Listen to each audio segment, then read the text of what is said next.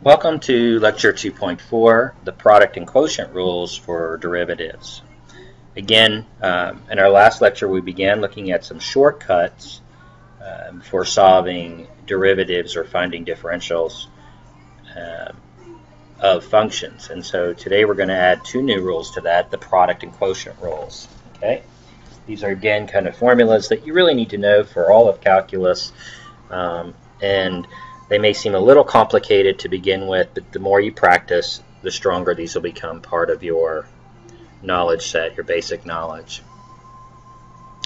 So the product rule is when we have a function, f of x, that we could write as a product of two other functions, kind of a composite you might think. Okay. So here, if f of x can be written as the product of two functions, where both the functions u and v are differentiable functions of x, then the derivative of x, the derivative of f of x is equal to u times the derivative of v plus v times the derivative of u. Okay, so it's uv prime plus vu prime. Okay, the derivative of the first times the second plus the derivative of the second times the first. And since it's a sum, it doesn't matter the order that you do these in. Okay, thus the derivative of a product of two functions is the first function times the derivative of the second plus the second function times the derivative of the first. Okay, and again you can see it there. The first function times the derivative of the second plus the second function times the derivative of the first. Alright, shorthand notation here, uv prime plus u prime v. So let's look at a couple of problems here. The first one, we're getting some good notation swaps in here. Dy dx, remember, is the same as y prime, is the same as if we wrote this as f of x, it would be f prime x. So this is just a different notation. And notice here we're actually trying to find the derivative at a specific point. So notice this will be a value, not a formula. And notice it doesn't even ask us to find the derivative, it asks to find the slope of the tangent, which hopefully you realize is the same thing as find the derivative. The slope of the tangent is the derivative. Alright? So remember, we're going to take this first function times the derivative of the second plus the second function times the derivative of the first. Alright? So the first function times the derivative of the second, the derivative of x squared is 2x. Excuse me. Sorry.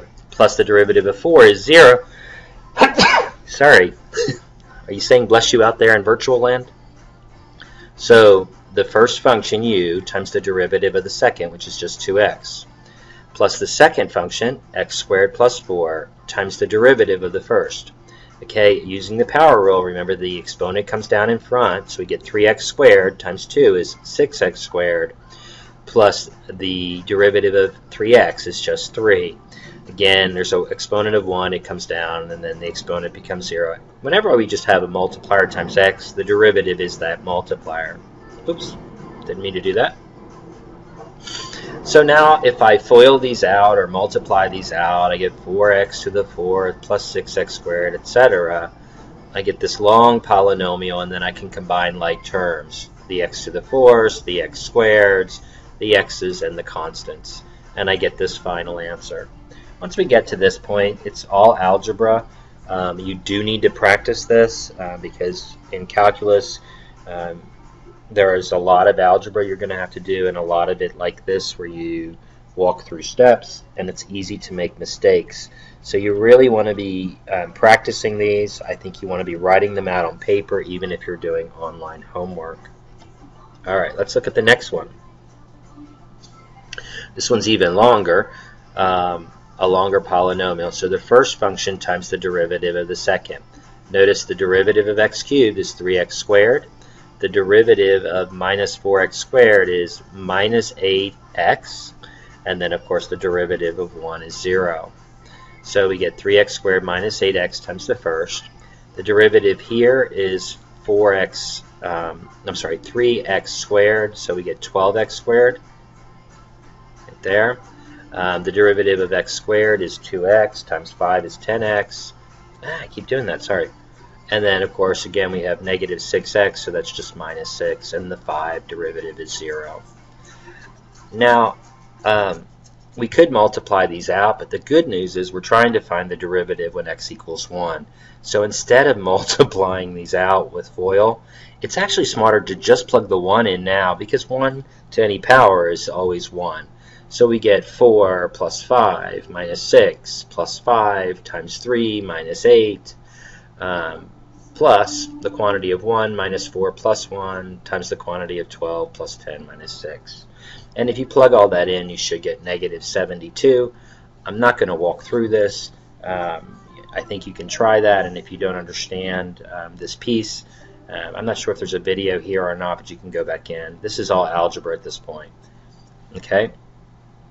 The only thing I'm saying here, and in fact, if I asked you to find the formula, I actually think I'd be happy with you just leaving it in product form like it is here, instead of multiplying this out. There is a method called the box method or the matrix method where you build a multiplication. So you build a multiplication 4 by 2. Put these terms across the top, across the 4 boxes, and this along the side too, and then you multiply them out. It just makes it easier to see. It's kind of an extended FOIL. Okay. This one's a little bit more complicated, and your book uses different variables to explain this. And because it's a slightly complicated formula, I used n and d to represent numerator and denominator. Now in this one, it's very important that you have the parts in the right place. Okay, in the product rule, because you're adding them, you can do first derivative times second function plus second function times, or excuse me, first function times second derivative, or second function derivative of second, etc. But when you're dealing with the quotient, you have to have these in order. You cannot switch the order of the numerator. So notice it's the derivative of the numerator times the denominator minus the numerator times the derivative of the denominator, and then this is all over the denominator squared. Okay?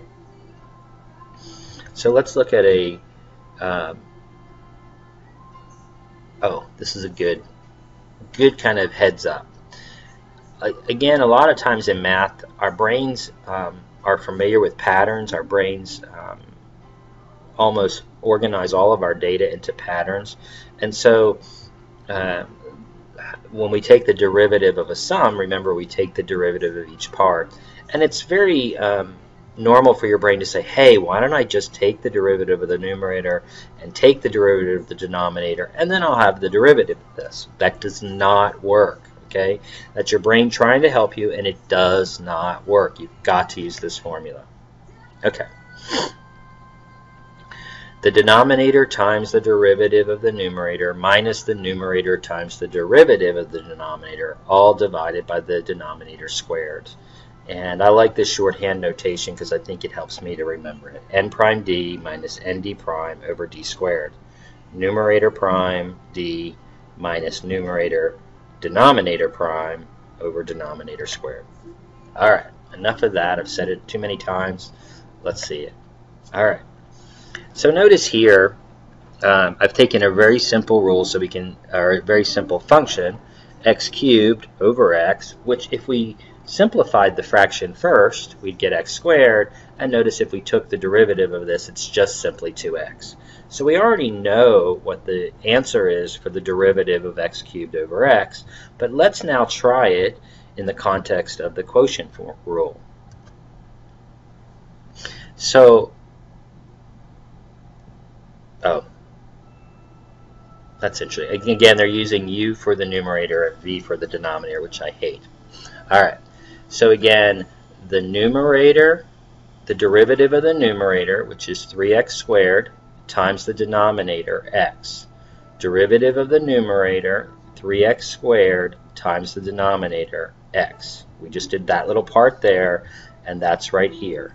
The derivative of the numerator times the denominator, minus the derivative of the denominator, which is 1, times the numerator, x cubed. Okay, and this is all over the denominator squared. The denominator is x, so it now becomes x squared. Now all we have to do is multiply through and simplify. And notice we get 3x cubed minus x cubed. So this is 3 cats minus a cat. We get 2 cats left. So we have 2x cubed left. And if we divide x cubed by x squared, we get x. And so we get 2x, which is the same thing there. So this is kind of like a simple check that we can see that it does actually work. It's one of the first magic parts, again, that we see in calculus. Now let's try some more difficult ones. Okay. This is another good place to hit pause and try it on your own. Okay. We want the derivative of the numerator, which is 2x minus 4, times the denominator, x plus 5. That's just the first term. 2x minus 4, that's our derivative, times x plus 5. Minus the numerator, x squared minus 4x, times the derivative of the denominator. Notice the derivative of the denominator is just 1. And that's all over x plus 5 squared. This is not x squared plus 25, it's x plus 5, the quantity squared. Okay? Denominator, derivative of numerator, numerator, derivative of denominator. Okay? Now we're going to multiply these out. We have a FOIL here on the left, and then just, this is already there, but make sure you distribute the negative. Again, a big problem I see is, remember, since we're subtracting in the numerator, whatever you have over here, you should change the sign of each piece at the end. So this is minus x squared plus 4x, because minus a minus is positive. This is a big mistake. I'll often see minus x squared minus 4x. They forget to change it because we're subtracting this whole function here after the minus sign. And when I simplify this, I get x squared plus 10x minus 20, which is the factors of that. The numerator are, I think, no, I don't know that there are factors of that we can factor. So you always want to check this and see if you can drop a factor out. But there's our answer for A. All right, let's look for B. Again, the numerator, we're looking for the derivative of the numerator. So we get 3x squared minus 6x plus 0, or just leave it at the minus 6x, times the denominator, x squared minus 4. The derivative of the numerator, 3x squared minus 6x, times the denominator, x squared minus 4, minus the derivative of the denominator, which is just 2x, times the numerator, x cubed minus 3x squared plus 2, all over the denominator squared. Okay? When I FOIL out this product over here on the left, I get this. When I multiply this trinomial times a binomial, I get this. Remember, again, we're going to distribute the negative, so we'll ultimately get minus 2x, 4 plus 6x cubed minus 4x. When I combine all these terms, like terms, I get what's over here on the left. But notice again, it asked us to find it at x equals 3. Now, because x is not 1, I did choose to simplify this first and then plug it in, because 3 to the 4th, you know, it gets much more complicated up here. If it's 1, I can plug it in pretty early. So all I do is plug 3 into this equation, 3 to the 4th minus 12 3 squared plus 20 times 3, all divided by 3 squared minus 4, and that quantity squared.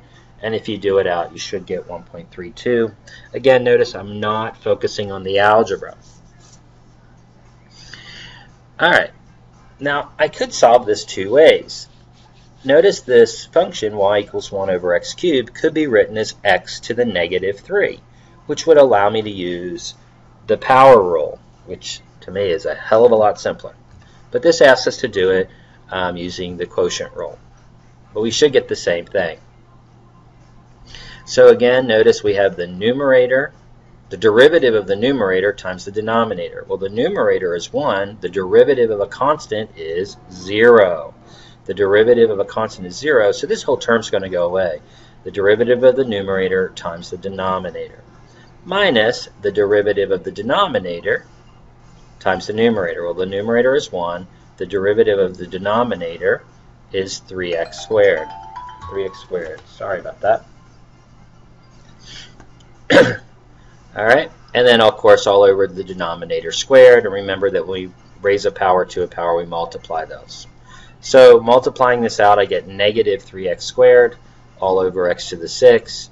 When I simplify by reducing the variables, the exponents here, I get minus 3 over x to the 4. Okay? And here we can see the same thing using the power rule. Okay. So knowing that that tangent x equals sine over cosine, and the fact that we know the tangent, a rule for a quotient, we can find the derivative of tangent. We first write it as sine over cosine, and remember we do the numerator, the derivative of the numerator, times the denominator, minus the numerator times the derivative of the denominator all over the denominator squared. Now this is actually written wrong. This says the cosine of x squared. That 2 should be between the cosine and x. So this is a little bit of typo. Must have been that damn professor. Oh wait, that's me. Alright, let's move on. The derivative of sine is cosine. The derivative of cosine is negative sine. So when we multiply this through, we get cosine squared plus sine squared, and hopefully you remember that cosine squared plus sine squared equals 1. This is one of our trig identities, one of our most basic trig identities. We get 1 over cosine squared, which hopefully, again, this is another identity. This is the reciprocal identity of secant squared. So the derivative of tangent is secant squared. Now we proved that one, but you can prove the rest of these. Here is the list of derivatives for trig functions. We've already done sine, which is cosine, cosine, which is negative sine. We just did tangent, which is secant squared. The derivative of cosecant is negative cosecant times cotangent. The derivative of secant is secant times tangent. And the derivative of cotangent is negative secant squared. Okay, you can do the same kind of proofs there using all the reciprocal identities, knowing that cosecant is 1 over sine, secant is 1 over cosine, and cotangent is 1 over tangent, or cosine over sine. All right. Let's try a problem here. Oh, I guess we're not going to try any problems. I guess you'll get to do those in your homework. All right. So we come to a concept called marginal revenue. This is really more of a business application of calculus. Revenue is money that you earn, so it's your income. So for example, if you have a job, your revenue would be your paycheck. Costs are money that you spend. If you're a business, it would be your rent, whatever it costs to manufacture your product, etc. In our lives, you might think of it as your rent as well, or your utility bills, etc. Okay? So the marginal revenue is the money that you make for selling the next item. Okay? So it's the change in revenue. It's the additional revenue you make for each item. Okay? And also note here, when we're asking for the marginal revenue at 15, what this is telling us is what we'll make for the next item. So the marginal revenue at 15 is telling us what money we will make for selling the 16th item. Okay? Now marginal revenue, because it's a rate of change of the revenue, is actually equal to the derivative of the revenue function. Since our revenue function is or has a quotient in it, we're going to take the derivative of the first piece, because we can separate them, right? Because this is a sum, so we can take the derivative of the first piece plus the derivative of the second piece, and the second piece is a quotient. So the derivative of 10x is 10. The derivative of 100x over 3x plus 5 is the derivative of the numerator, 100, times the denominator, minus the derivative of the denominator times the numerator, all over the denominator squared. Again, we multiply these out and simplify, and we get the marginal revenue function is equal to 10 plus 500 over 3x plus 5, that quantity squared. Okay? I know I'm talking through these fast, but hopefully you can see them pieces here and can go back and look at those. Okay? So now we need the marginal revenue at 15. So I wish I had left that function up here. Let's go back for just a second. So notice our marginal revenue is 10 plus 500 over 3x plus 5 squared. 10 plus 500 over the original denominator squared. Okay. So the marginal revenue in x is 15 is 10 plus 500 over 3x plus 5 squared. 3 times x, which is 15. Let's go back a little bit, sorry. 3 times 15 plus 5, that whole quantity squared, and so we get 10 over 500 times 50 squared.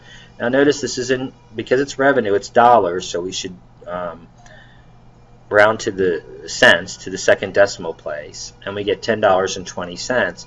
And this is saying that the sale of the 16th flash drive, for this example, we will earn $10.20. Okay, that's our revenue for the 16th flash drive. All right, now that's the end of our lecture for today. Hopefully this helped. Definitely practice both the product and quotient rule. These are important rules, and the rules are going to get a little more complicated. Also practice some trigonometry problems. Okay, have a good afternoon, and I will talk to you soon.